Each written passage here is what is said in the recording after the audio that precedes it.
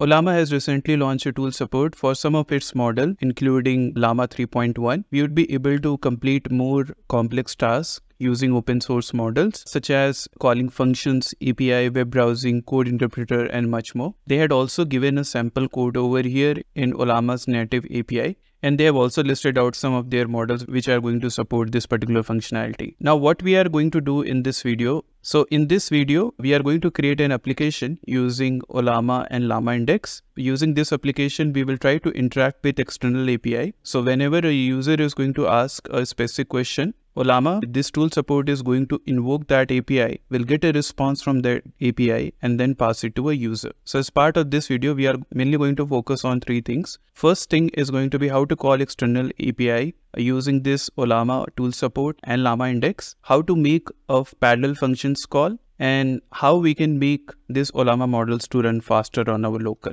So with this in mind, first of all, we are going to get access of this external weather API. And for that, we are going to use this weather API. In this weather API, you can see the base URL is going to be this. And after that, like if you want to get a current weather, then there is a specific method over here to provide us weather details. And you can see from pricing perspective also, it's going to be free per month for 1 million calls. So as soon as you register and log into your portal, it's going to give you this particular API key. We can just copy paste this API key and utilize it in our application. So first thing what we are going to do is creating this .env file and going to put our weather API key over here. And then to retrieve that API key, we are going to use this .env package. And under this .env package, we are going to use this particular method to load the environment variable. And then just to retrieve a key out of that, we are going to use this particular method. And then we are going to assign it to API key. Now, once we have a API key, we are going to define our functions over here. And the one input parameter which we are passing over here is going to be city. The idea is like as soon as you pass a city name, it should be able to give you city temperature details. Now we are going to use the same URL which we have just seen. So this is going to be base URL, and after that we are going to pass current JSON as mentioned in the document. And after that we just have to pass two things. One is going to be your key, what we have retrieved just now, and then input parameter which is going to be city in this case. Once we pass all this parameter, after that we have to hit this URL, and for that we are going to use this request package over here, request.get, and to enable this request we are going to import this particular package at the top. After that, once we get a response, we are just printing it in the JSON format. We can just run it and show you what exactly are we getting over here. I can just take this function, put it over here, and I can just pass a city name. So this is going to be Delhi, and I will just go ahead and run this code. You can see we have got all these details. So here we do have the location, name, latitude, longitude, then the temperature in Celsius, and then the temperature in Fahrenheit. And after that, there are certain parameters as well. So we are getting like all these details over here just by passing a city name. Now this is going to cover this part of our code where we have written a function, and this particular function is going to call the external weather API. And from here, actually out of all this data, we are just going to retrieve the temperature details for the city, and you can see the temperature detail is over here. So we have to navigate to this particular section coming under the current section. So from data, then we are going to current, then we are actually going to this particular variable over here. Now what we need to do is create a code where we can call this function using Ollama models. For that, what we need to do, like we have to create a file. First, I am just going to call it Llama Ollama. So before we start writing this code, I would suggest you to go to this particular video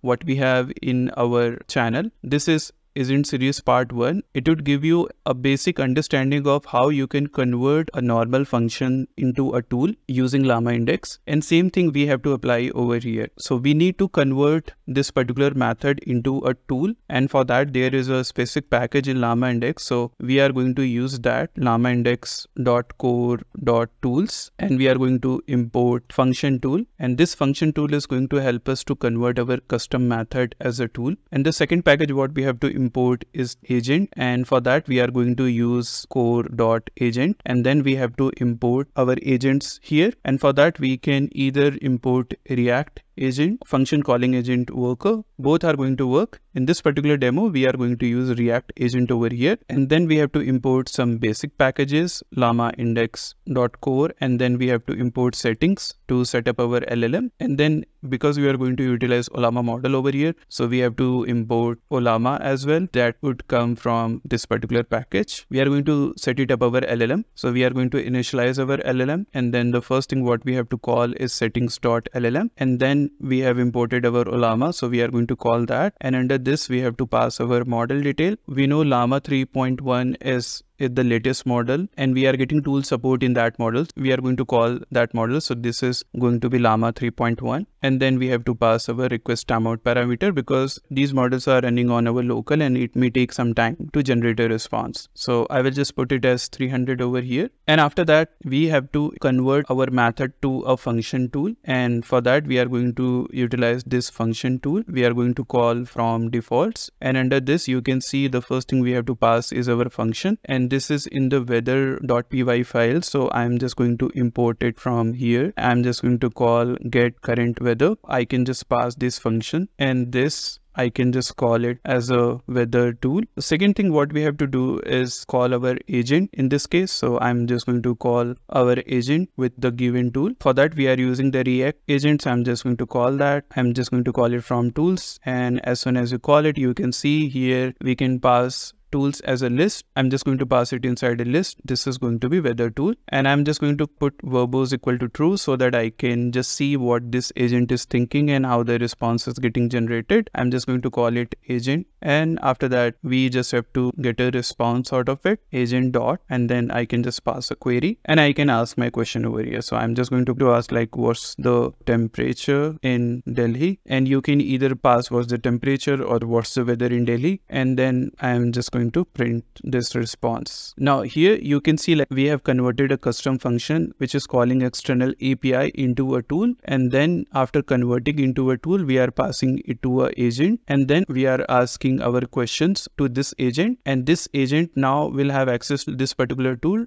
to generate a reply for us. Now let me just go ahead and try to call this. And because this is open source model, so it's definitely going to take some time to generate a response. So here you can see the step has been started, a running step, and it's saying like what's the temperature in Delhi. And now we have to wait for the response to be generated. So in this video, we are not going to cover how to set up Ollama on your local system. So if you want to get that information, then we do have another video in our playlist. You can just check it out over here. So in this video, we have just covered how to set up Ollama and Groq on your system, how to call it and how to utilize the models. You can probably just follow this video because you need to install Ollama and you need to have a certain models fetched before actually we can start and utilizing those models in our application. Now let's go back to our output and it is still processing. It took around 4 to 5 minutes to generate this kind of response, but because we have kept this verbose equal to true, so we can see what this particular agent was thinking. In this case, you can see the agent actually was calling this get current weather,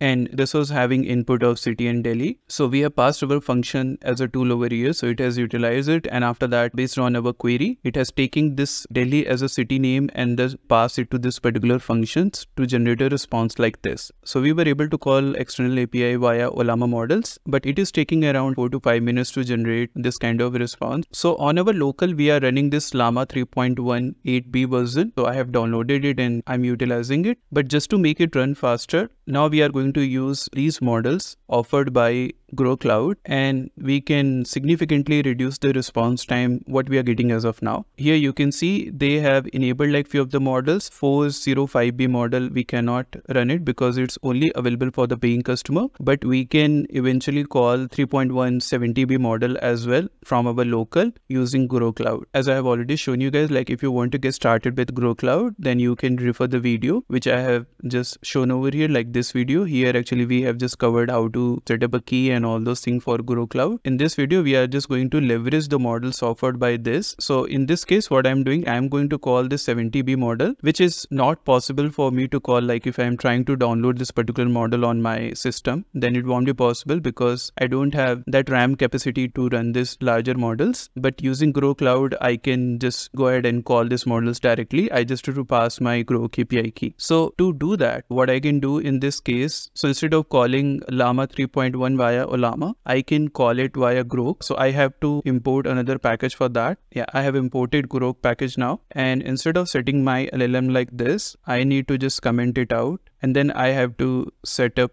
Groq as my LLM. So I'm just going to call that. So in this also we have to pass our model. So I'm just going to pass our model. And this is what we have taken from the documentation. And then we have to pass our API key. I can just get this key from my environment file. And for that, I'm just going to use the same method which we have used in weather API. So I'm just going to load my environment variable. Then I'm just going to define a variable. And here I'm just going to call this particular method to get my key. And under this, I have to pass Groq API key and I have to import OS package as well. So with this, I can just pass my API key over here and I'm just going to ask same question again and let's wait for output to be generated. Last time it took around 4 to 5 minutes to generate this response. This time I'm hoping it's going to be way faster than that. And you can see we have got the output. You can see the difference what we are getting via using the same models which are offered by Groq.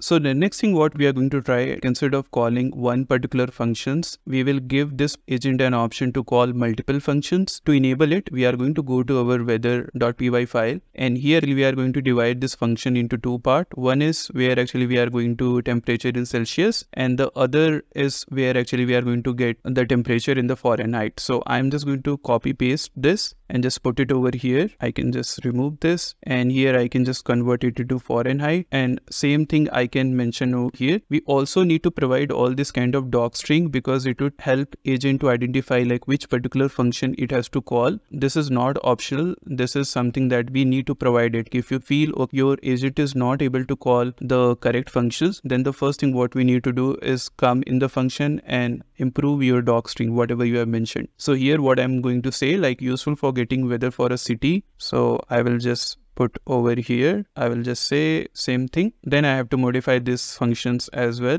And here I can just say the temperature in Fahrenheit. Now my doc string is reserved for this. Another change what I need to do is instead of calling this key, I need to call now this particular key Fahrenheit and that's it. Now actually we do have these two methods. What I need to do then, so as of now actually we have created only one tool. I need to create another tool as well because we do have another custom function. So I need to convert that in tool as well. This is going to be first function. This is going to be second function. Same modification I have to do over here and then I can just copy paste it and I can create another tool and this is going to be in Fahrenheit. Now I do have two tools created and same thing actually I need to pass over here and I can just pass another tool as well. Now I can just ask what is the temperature in Delhi in Celsius and then we can just go ahead and try to run this code.